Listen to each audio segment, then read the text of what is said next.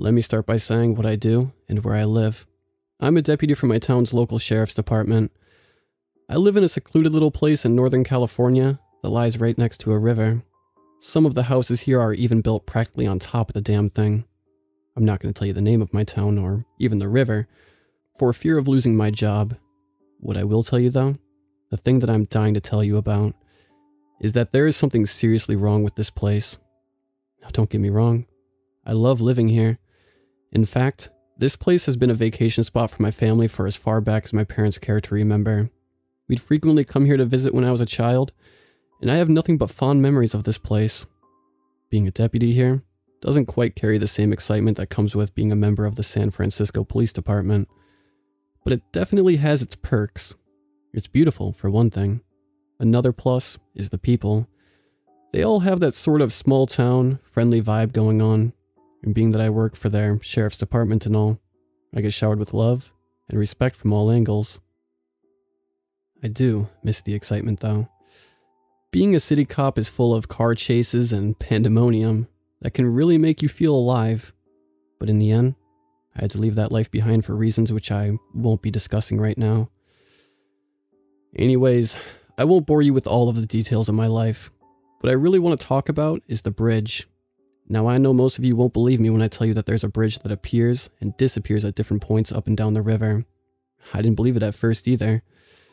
Even after the bizarre shit that I've seen and heard, I still have trouble accepting any of it is real. That man, stuck in the middle of the sky, screaming in agony. God, it was awful. I never believed in ghosts or ghouls or any of that crap. But after living here for the past year, I just don't know what the hell I believe anymore. It's been eating me up inside something fierce. And for the purpose of my sanity, I can't keep this secret anymore. Even if it means I risk losing my job. It's all in the reports. The reports that I've been spending all my downtime obsessing over. Every detail, every last word. I practically have them all memorized by now. At least the ones that they would let me see. It all started with a conversation I overheard the other deputies having. They were in the break room of the station, and they were talking about some shit that happened a few years ago. As soon as I walked in, they all got real quiet, then changed the subject. So I asked them what the deal was. They told me I wouldn't understand because I'm not from here. I told them to try me. I might be more understanding than they think. This was when I first arrived from the city, so I wasn't exactly one of the popular kids yet. I felt like an outsider. These men all grew up in this place, and some of them even went to high school together, so I tried my best to be respectful. They finally agreed to tell me, but that I probably wouldn't believe it. They started talking about some of the cases they've had and calls they've had to respond to. Some of these incidents were with the town's residents, and some involved out-of-towners.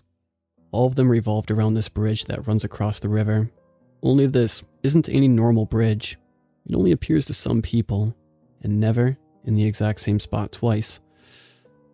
I thought they had to be fucking with me, but when I looked into their faces, I realized I was the only one laughing. Blake, who's now one of my best friends in the department, told me to come with him so he could show me something. I followed him, and he led me to our file room.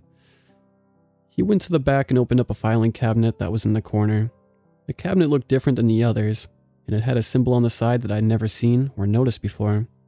Blake pulled out a binder, then locked the cabinet back up immediately. He dropped it down on a nearby desk, and it landed with a thud. Then he told me to have fun, as he walked out of the room. I picked up the binder right away, and went back to my desk. My curiosity was piqued now. These were actual professional reports. Now, they may or may not have been officially on the record, but there's no way they were faked. The incidents written down on them had to be real, at least from an investigative standpoint. I looked at the title of the binder. It read, "The Phantom Bridge Reports," in large, italicized font. I started flipping through the contents. After reading a few of them, I felt like I was in some kind of bizarre dream. These reports were the stuff of nightmares. I can't adequately describe how utterly surreal these occurrences were. It's best if I just share them with you, which is what I'm going to do now. I'm going to do my best to transcribe exactly what was in the reports and what I gathered from the deputies who were assigned to the cases and calls, without any embellishments. Here we go. 7-year-old boy goes missing. The first report I read about was the 7-year-old son of a family who had just moved here about a month prior to his disappearance. I don't know too many details about this one because the deputy assigned to the case, Kyle, wasn't willing to speak much about it. He just gave me a few extra details other than what was in the report. The river was low around this time, and there were parts where the rocks and dirt at the bottom were almost fully exposed. The boy was having trouble adjusting to his new home and surroundings, so he often liked to run off and play in the creek bed, which was a couple 100 yards behind the family's property. One day, he was playing down by the river with his toys when he spotted a bridge off to his right. When questioned by Kyle later, he would tell him that it spanned a distance of about 50 feet across the river from the cliffs overlooking the water. He would later tell his parents that the bridge looked old and dirty. Due to the bridge seemingly appearing out of thin air, the boy became frightened and ran back home to tell his parents about what he had seen. He was known to possess an overactive imagination, and often pretended to be off in some make-believe world. Therefore, the parents dismissed the boy's story as part of some game he was playing. A few days later, the boy returned to the same spot of the creek, which he was playing before, and again noticed the bridge. This time, rather than becoming frightened, he became intrigued and began to venture towards it. When the boy got close to the underside of it, he spotted what appeared to be a man by some bushes growing on the sides of the bank. The man approached the boy and told him that he was from somewhere called the Gray Place. He offered to take the boy there, promising to relieve him of his sad life here. The boy would later recall that he couldn't see the man's face because he seemingly only walked backwards towards him. He was dressed in baggy, hooded garb, which covered his whole body. The boy fled back to his house and told his mother about the encounter. She immediately called the sheriffs and filed a report about a strange man who had tried to abduct her son. She also banned her son from playing by the river after the deputy came by and questioned the boy. About a month after the previous events, the boy had gotten into an argument with his mother. She locked him in his room, but he snuck out of the window and ran down to the creek bed. He was spotted by a man driving on the road near that part of the river. He never returned home after this. The mother immediately filed a missing persons report for her son, and posters were put up all over town, including pictures of the boy. He was never found. Although, 31 days after the missing persons report was filed, he was reported by a town local to be walking along the river a few miles from the family's home, holding the hand of a man wearing hooded clothes. After spotting the boy, the locals gave chase but lost sight of them after turning a corner on the riverbank. That was the final sighting. Newlyweds encounter bridge. The next report involved a couple from out of town who were just driving through. They had gotten married in San Diego and were taking a road trip through California, according to Sammy, the deputy who questioned them afterwards. They were driving down one of the roads that runs parallel with the river, trying to find a way back to the highway. A couple miles down, they reached a secluded spot and discovered that a large bridge was constructed over a portion of the river. If they were to cross it, it would mean they would have to drive all the way around to get to where they were going, and the bridge would act as a shortcut. Even though it looked like it was placed in kind of a strange spot, the couple decided to cross it to the other side, where another road, closer to the highway, was waiting for them. They described the bridge as appearing strong and sturdy. They said it had a large truss, and it looked like it had just been built recently. It spanned a length of about 100 feet, and had a raised deck which connected the two sides of the river. They recalled it was bright red color with a thick glossiness to it, and that it shined bright when the sun hit it. The man said it was completely overkill for the purpose of crossing a small patch of water. The couple drove over it with no problems, and took their time to gawk at its engineering beauty. The woman took a couple pictures of the truss jutting up on both their sides, using her phone's camera, as they slowly rolled over the platform. They both suspected it might be some kind of tourist attraction, constructed to give outsiders, as well as the locals, something to marvel at when they passed through, and being that it was placed right where they needed a bridge, at the exact time they needed it, they weren't complaining. When they reached the other side, however, They noticed something was horribly wrong. The bridge had put them in the exact same spot they had started from. They were now back on the other side of the river from where they were supposed to be. They were staring out the windshield, at the river, from one point right before their car had started up, the raised platform in the first place. Only now the bridge was gone. The man slammed on the car's brakes before almost driving his Honda Accord directly into the water. After the car came to a stop, the couple both stared at each other, completely baffled and questioning their own sanity. They both had the same account of what had happened though, so they figured it had to be real. They decided to make a stop by the sheriff's department. Sammy was there to fill out the report. She said they both had a look of confused fear on their faces and seemed dazed while they drank their cups of coffee, given to them as a courtesy by the employees working at the station. She suggested they look on the woman's phone at the pictures she took. When they did, they found the photos had been replaced by some strange pictures of trees. Trees that appeared to be deep within some forest. After this, they both became really spooked and just wanted to get out of town. So, they got in their car and headed for the highway immediately. Now the really strange thing about this is that the woman actually called the station a month later and asked to speak with Sammy. She told Sammy that she had been having some weird dreams about being trapped in some ancient forest. They were nightmares, really, the worst kind, and she would wake up screaming and scaring the living hell out of her new husband. She said that in the dreams, there were these trees that seemed to pulse like they were alive, and they would tell her horrible things that she didn't want to know. Things about the people she knew, and relatives, and close friends, and distant family members. Sammy couldn't do anything for her really. All she could do was tell her to maybe consult with a psychiatrist or seek out some kind of therapy. The woman got offended at this suggestion and hung up angrily. She hasn't called the station since. Jogger out for a stroll. Another report, contained within those first few that I looked at, involved a jogger who was out for a stroll one morning. The man was a local, in his 30s, and lived in a neighborhood about a mile from the river before he moved. He would go for these jogs most mornings before work. He always set out just before dawn and would time his runs so he could catch the sunrise as soon as he reached the river. He would rest on the banks and enjoy a protein bar while watching a beautiful sunrise make its way over the mountains. He told this information to Blake. Well, he was in a complete state of panic. Apparently, Blake knew this man personally. He was an old buddy of his. The morning of the incident, the man set out on his usual jog. He left while it was still dark out, and managed to make it to the river just in time for the sun to come creeping up. As he was sitting on the riverbank, eating his breakfast, he noticed something down a little further from where he was. It was a bridge, half hidden behind some trees. Now, the man had taken this route every morning, like clockwork, and had never seen a bridge that crossed the river on any of his runs.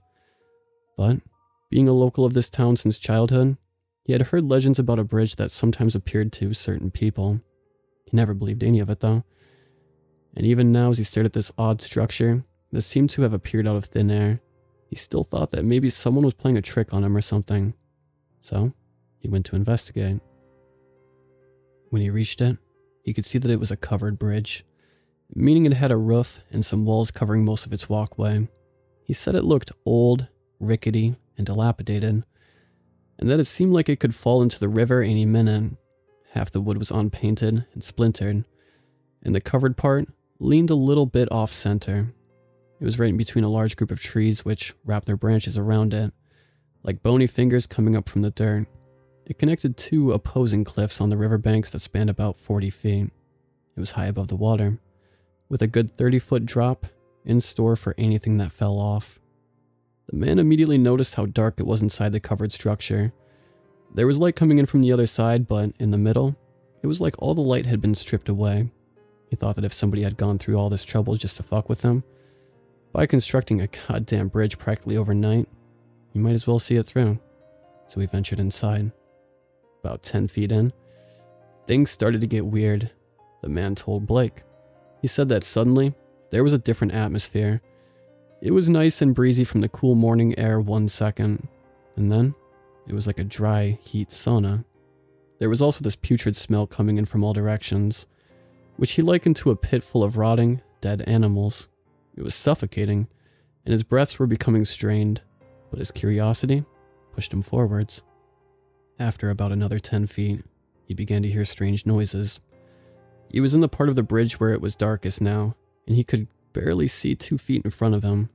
He was carefully watching his step when he heard a loud bang on the wall next to him, and then another. He jumped and backed up a couple feet, startled. Then the banging got louder and more frequent. A hailstorm of bangs and thuds and scrapes were racking his ears and brain. It was like 100 people were banging on the walls of the confinement all at once. He said he could almost see their handprints leaving marks on the walls next to him. Then he started to hear people screaming in agony and pleading for him to help. Some were speaking in English, and some were speaking in languages that he didn't recognize. But their voices were plagued with absolute desperation and madness. Confused and terrified, he turned around and started quickly walking back in the direction he came. As he turned though, he caught something out of the corner of his eye. Down towards the end of the opposite side of the tunnel was a figure. It was massive. It stood at least 10 feet tall and appeared to be made from pure darkness. He said that it was at this moment when he realized why it was so dark in there. It was because of this thing. It was like the antithesis of light, standing there, sucking up all fragments of color like a demented vacuum. Then he said a face appeared on the creature, a face that was staring at him. It had 2 bulbous, white eyes, and a smile that spanned nearly his whole head. The smile was one of utter malice. It was invading his mind, consuming him. The dread at that moment was like nothing he had ever felt in his entire life. If he would have stared any longer, he said, he would have gone insane. He didn't wait anymore. In a state of absolute terror, he spun around so fast that his vision got blurry. He didn't stop running until he made it all the way home.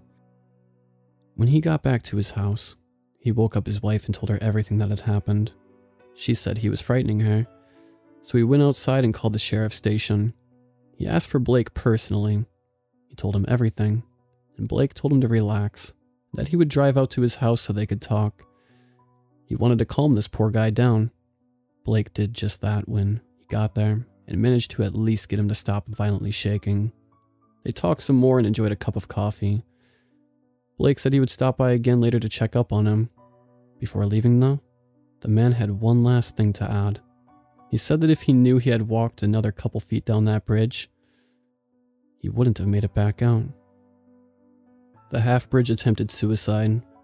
The last report I read that day, within the initial binder, was a case involving another local. Instead of being happily married, however, like the last man, this guy was recently divorced. He had grown up here as well and had heard all the local legends surrounding the Phantom Bridge, but instead of brushing them off as mere campfire stories like the other guy, he truly believed them.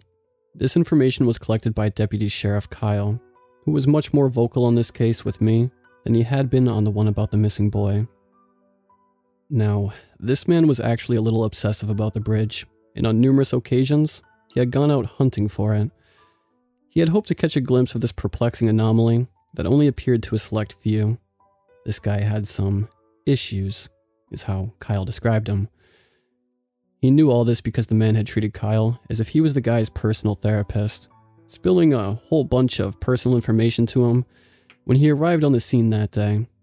Given the circumstances though, Kyle was glad the guy was chatty and filled with an odd sense of elation, rather than an overwhelming despair, which very well could have been the case. Apparently, the man's wife had enough of him. She divorced him and took custody of the kids, as well as the house. It's a real sad story, actually. The guy just couldn't catch a break. So, one day, he gets really drunk and lonely, and decides to take a hike to see if he can clear his head.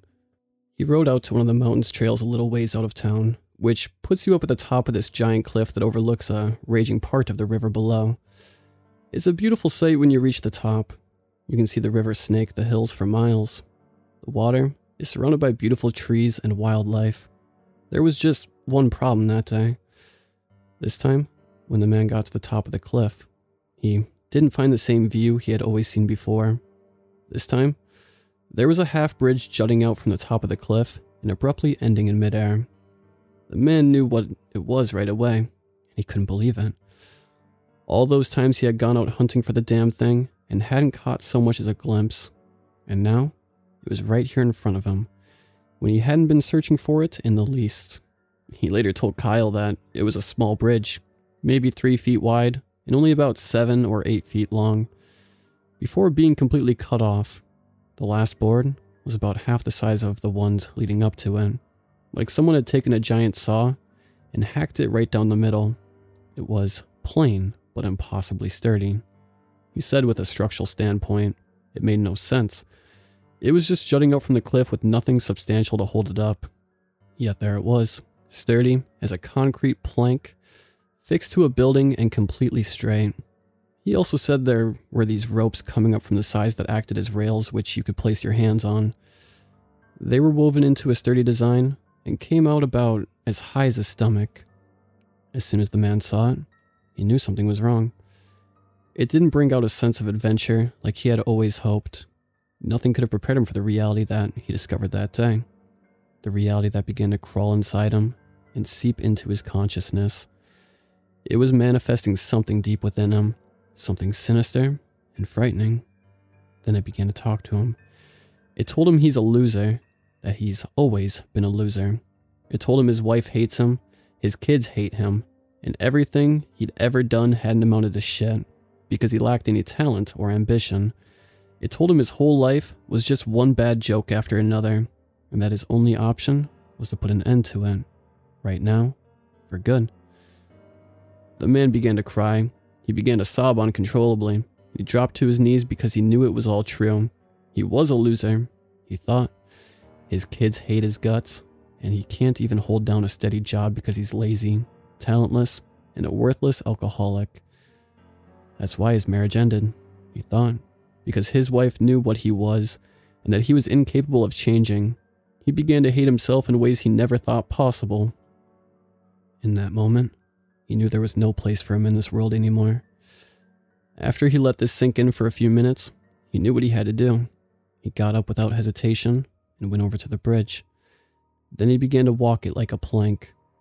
Now, sometime when he was on his knees sobbing, a woman, another hiker who was making her way up to the overlook, had seen him bawling and looking very unstable.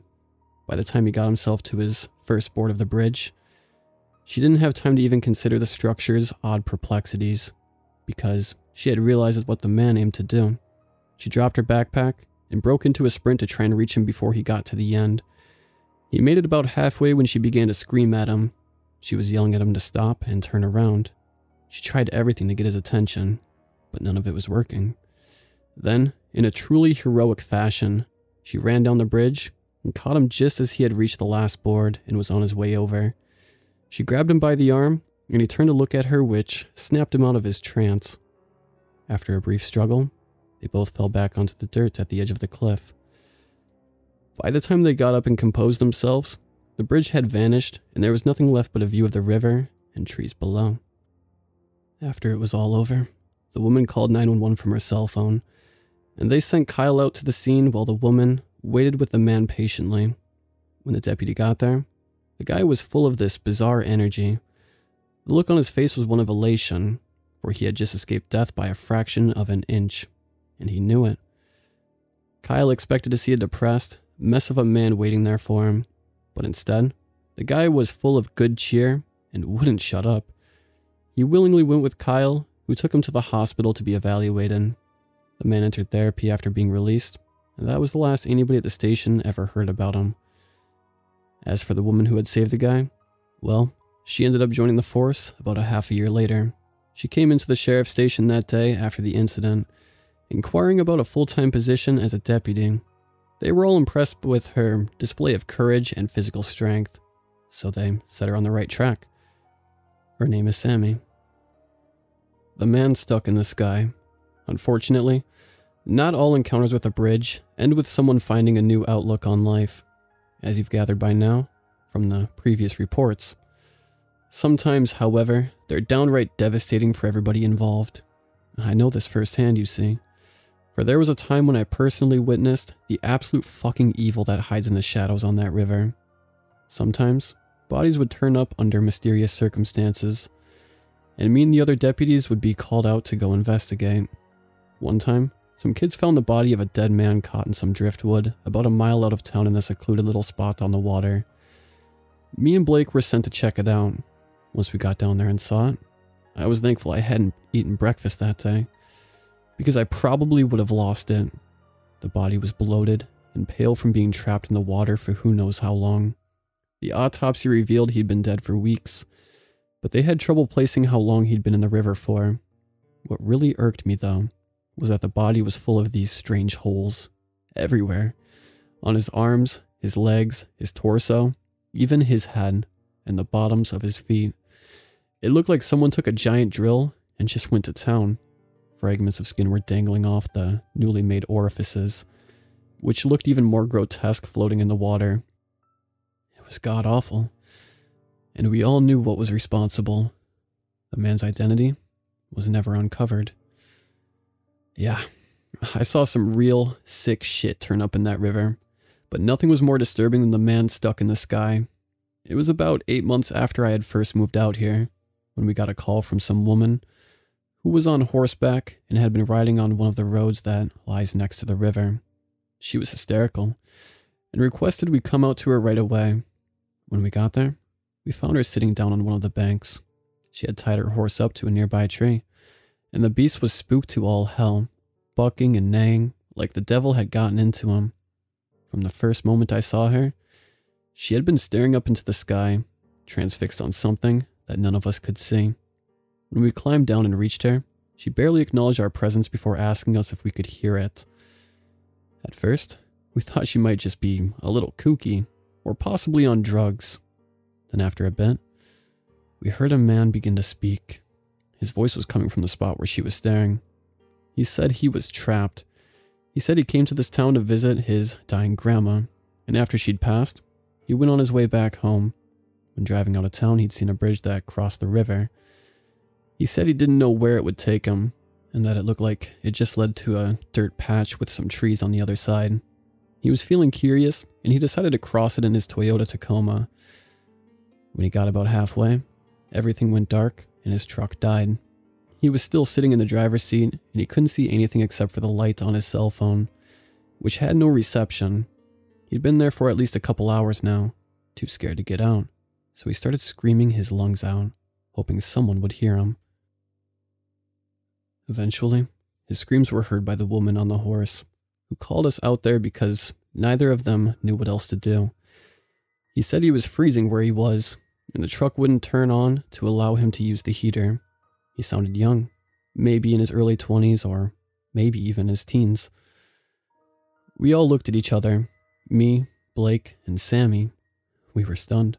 Obviously, we had no way of reaching him, so we told the kid to use the light on his phone to see what was around him. We thought maybe there was an exit nearby. We told him to get out of the truck and look around, but to walk very slowly and be mindful of his surroundings. He was scared and his voice was shaking, but he did what we told him to do. He said he stayed within a 30-foot radius of his truck and only saw more darkness. He said the ground was stable, but there appeared to be no walls or ceilings of any kind. It was just blackness that stretched on for what seemed like eternity. Then he said he saw a small light from off in the distance. He got excited at this and began to scream at whatever was approaching, pleading for help. This went on for a couple minutes. He said whatever it was getting bigger by the second, and it remained steadily approaching. He began to hear something like footsteps coming from it. The echo reached his ears like loud thunderclaps in the darkness, and the light pulsed with each booming crash. It was about this time he got a burst of adrenaline and started running towards it. And then, everything changed. Suddenly, he began sprinting back to the truck nervously. We heard him running in the empty air, always at the same spot in the sky, no matter how far he'd gone. He got back in the truck and slammed the door behind him. We heard him start to speak again, only now, there was a terror in his voice that hadn't been present before. He said things like, "Oh God," and "I don't want to die here. I don't want to die here." He repeated these phrases through heavy breathing. He called out to us for help, but there was nothing we could do. As useless as cattle watching an approaching train wreck, we just stood there and stared at the sky.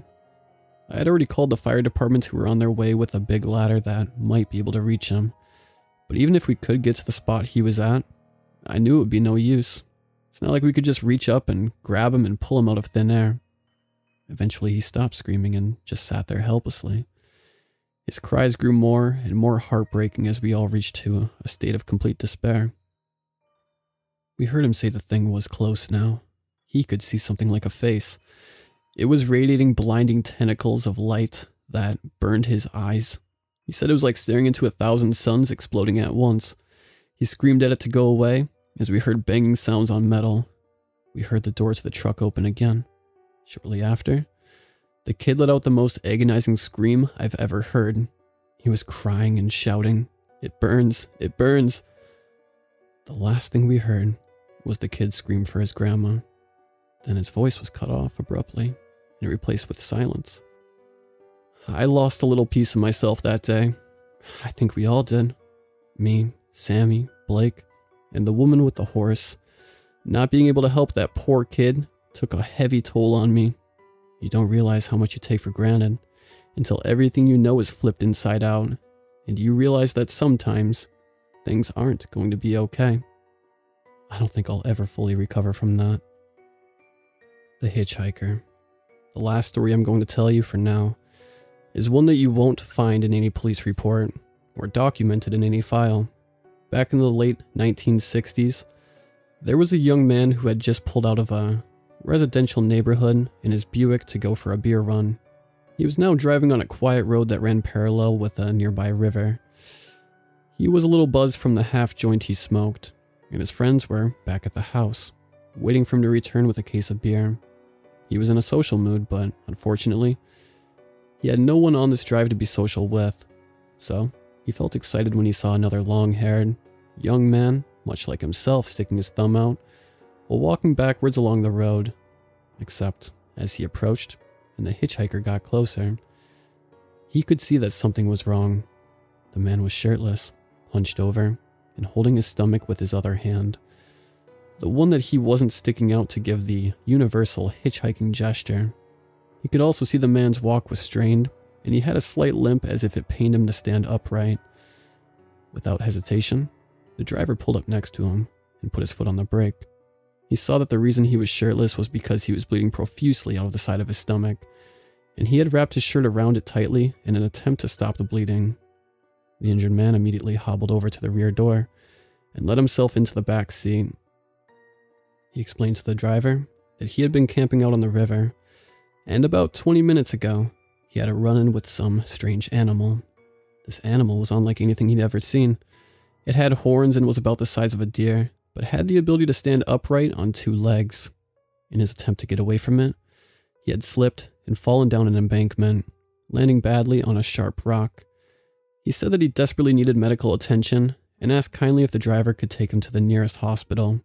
The driver didn't really believe that he had seen such a creature, as he had described the thought that maybe the man was on hallucinogenic drugs. But he was obviously very hurt, and he was willing to put the party on hold to help this stranger who was in a bad spot. The injured man said that in order to get to the hospital, they would have to cross the river and get on the highway. He said that there was a bridge coming up after this next left that would allow them to take a much quicker route than going all the way around. The driver thought he might have misheard the man, for he had been traveling up and down this road for the past few days, frequently, and he had never seen a bridge that crossed the water. He figured the man was just woozy from his injury, or once again, on drugs, and that he would realize his error after the upcoming turn. But, sure enough, after the bend he saw a bridge that crossed the river a ways down. This perplexed the driver, and he began to feel that something wasn't right here. As they got closer to it, he could see that it looked old and worn, like it hadn't been used for ages. It even had some green moss covering its big, steel truss, and that frame that was close to the water was caked in an orange rust. That's just not possible, he thought. Yet here it was. The man in the back seat became anxious and urged him to take the bridge. He reminded him profusely not to miss it, stating that his wound was getting worse, and taking the long way could be bad for him. Upon reaching the turn that led to its deck, the driver slowed the car to a crawl and hesitated. He then explained his predicament, divulging that it wasn't there the past few days, and that it didn't look right. The injured man laughed and assured him there's nothing to worry about. He chalked up the fact that he had no memory of it to the driver being unobservant. The driver thought this possible, but he couldn't deny that the closer they got, the more uneasy he was feeling. Ultimately, he drove past it, which sparked a serious reaction from the man in the back seat. His urgent but friendly demeanor dropped, and he sounded angry now. He told the driver he was being inconsiderate, and that he was in pain and needed attention now. The driver explained it wouldn't take much longer to head down to Red Rock Avenue and cut across to the highway there. What was before a mixed expression of gratitude and pain cringes on the hitchhiker's face suddenly became something sinister. He narrowed his eyebrows and glared at the driver through the rear view. Then he leaned forward, close to the driver's ear, and began to insult him. He called him a sissy and mocked him for being scared of the bridge. Then he raised his voice and demanded that he turn back around. The driver was becoming increasingly more frightened as this man became more unpredictable. The hitchhiker was berating him now, calling him stupid and blind for not noticing the bridge before. The driver considered pulling over and forcing the man out of his car, sensing that he might be in danger.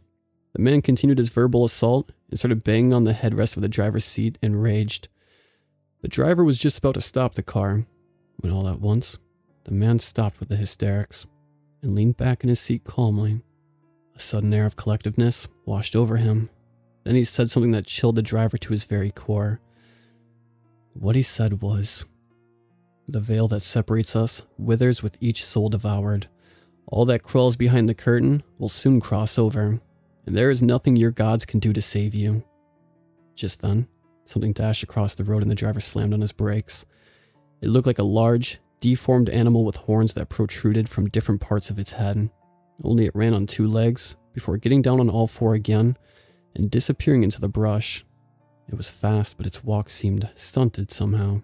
Its legs were a mess of odd contorted angles that swayed grotesquely with each step.